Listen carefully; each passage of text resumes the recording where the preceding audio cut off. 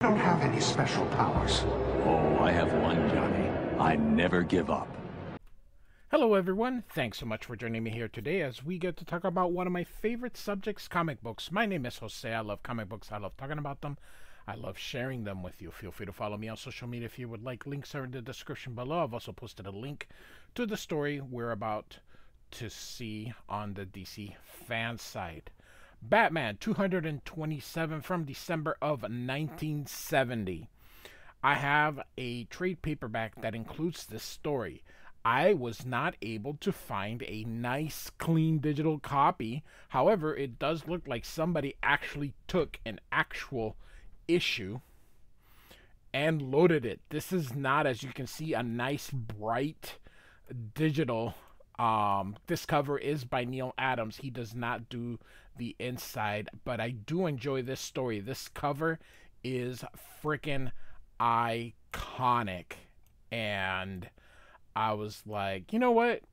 I think the people would enjoy it. So I don't have a clean version of this. This is exactly how the issue would look like. Just like I said, somebody scanned it. So we're going to show it. So this is written by Denny O'Neil, or Dennis O'Neil, during the beginning of his run on Batman. And so we are, I do have a Batman playlist where I'm serializing old 70s Batman issues, starting with the Denny O'Neil issues, and I'm going to work my way up. We're going to do some Marshall Rogers, some, oh my goodness, different people. Jim Aparo, that's what I was thinking of. And even some Gene Colan. So, all right, here we go. In all this bleak, cavernous countryside, there is but a single gleam of light, a yellow luminescence glowing in a crumbling tower. By the way, this 70s type of writing is sort of what the precursor to the Chris Claremont-ish type of writing. So, and therein stands a lovely girl, troubled, terrified, while without an eerie figure glides over the tangled grounds, as silent as a shadow on snow. That is awesome writing. I love it. No noise, no mortal sound breaks the shrouded stillness, save the scrapping together of skeletal limbs in the tops of ancient trees, and a distant agonized howl that may be an animal pleading for the moon or may not. Follow the Batman as he plunges into the morass of evil where lurks the demon of Gothos mansion. And here we see Denny O'Neil is the writer, with Irv Novick and Dick Giordano doing the art here.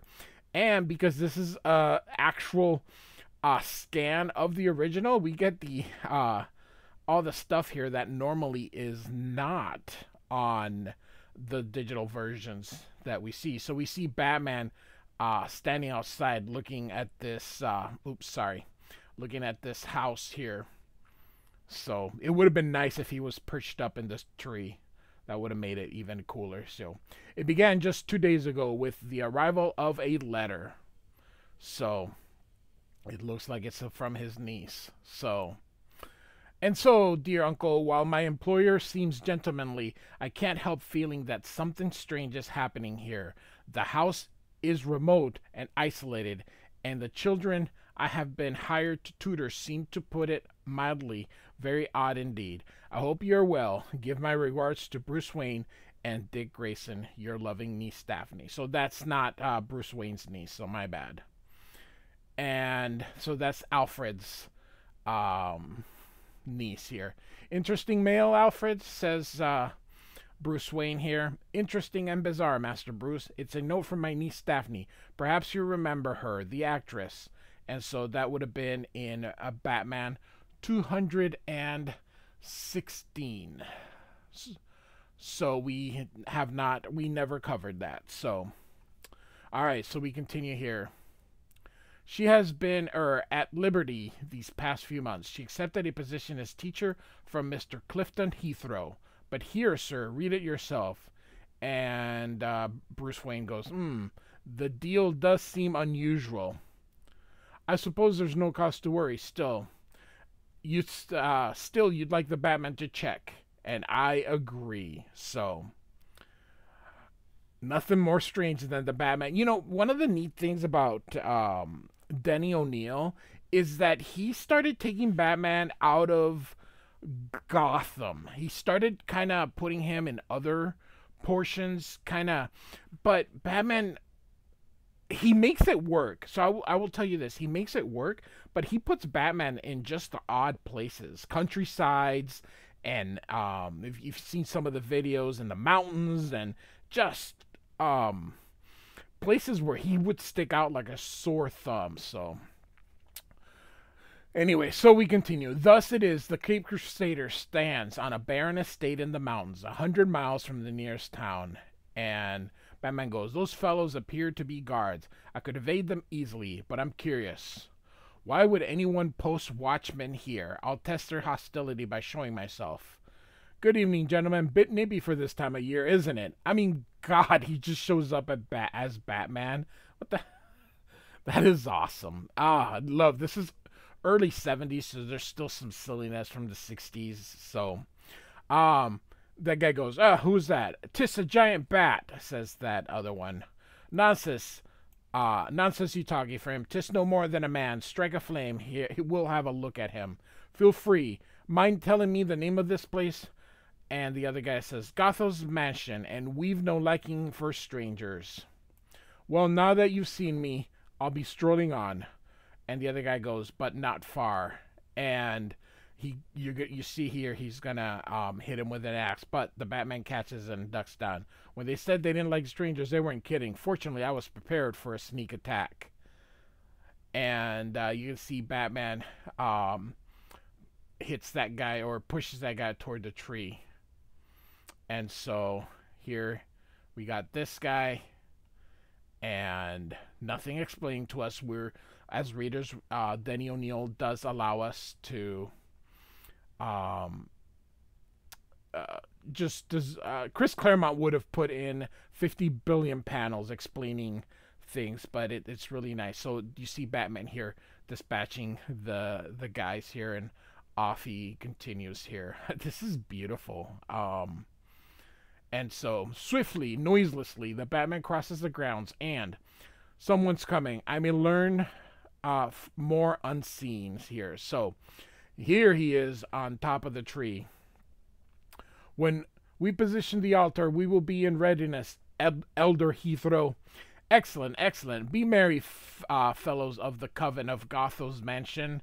That is the Coven of Gothos Mansion.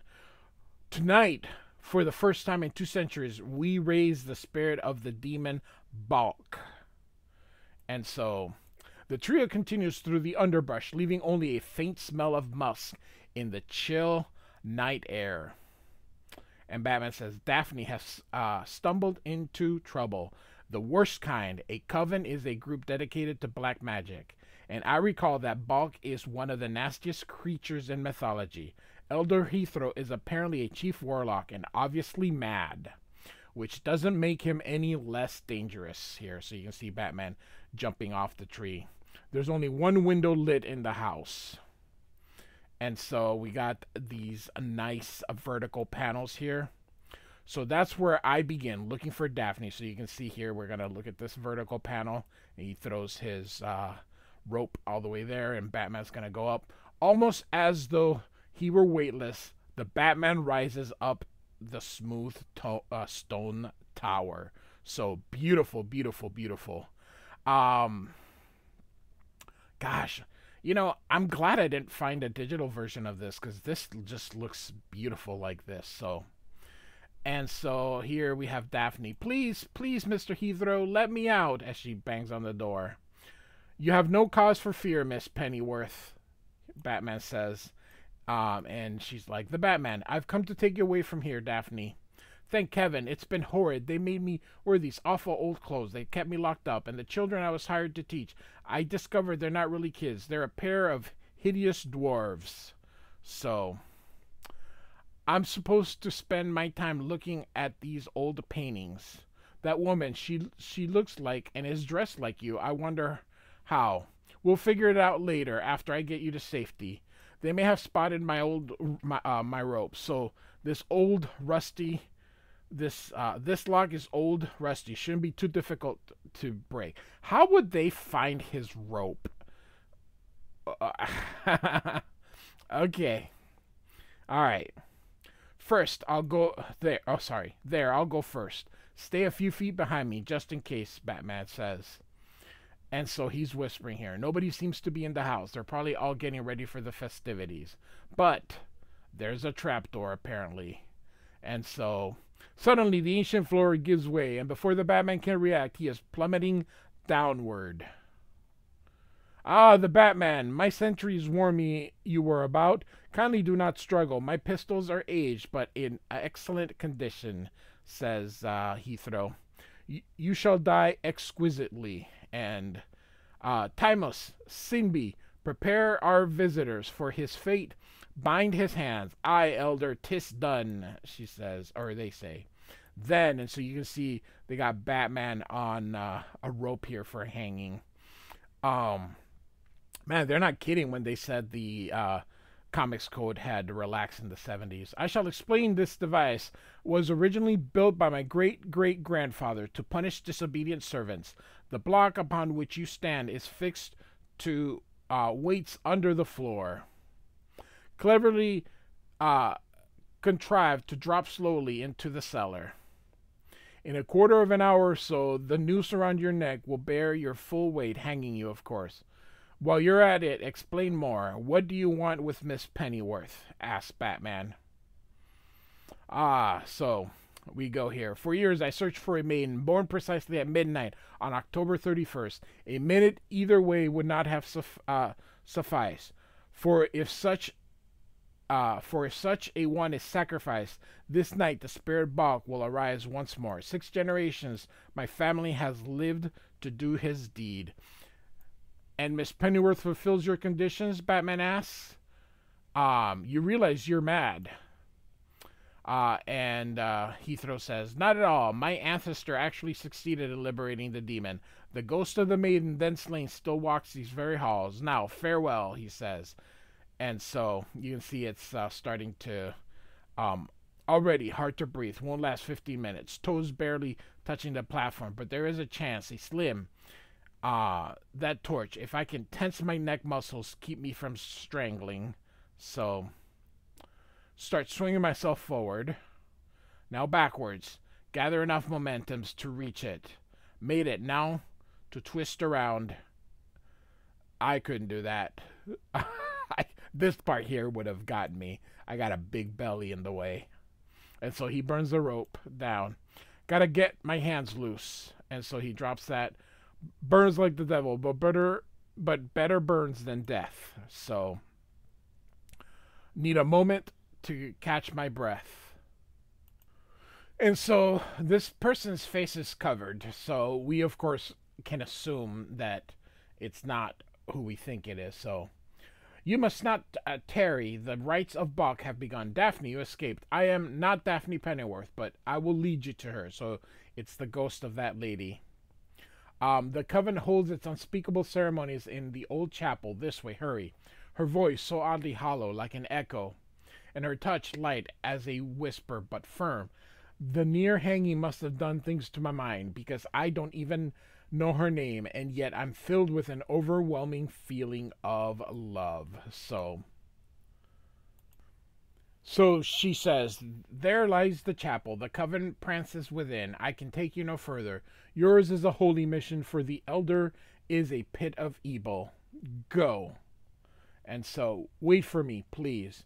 I wait. That is my curse. Precious seconds tick away. Be about your task. And so, here it says, inside the coven begins a dance of darkest magic and defiles the earth with its chants. Mighty demon, heed us, thy supplicants. Be still, faithful ones.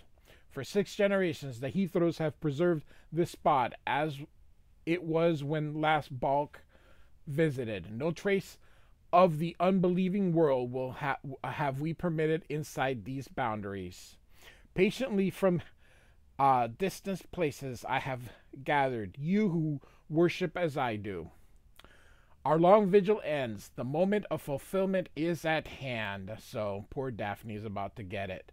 Here's Balk. Unto you I give this maiden, that once more you may stand against us. And so she's got her eyes just like, oh, very frightened. Whoever this illustrator guy is, that Irving, he's not too bad. So there comes a cold gust of wind. A fetid odor of decay sweeps over the congregation. The torch dims to a faint glow, and for a chill instant blackness claims all.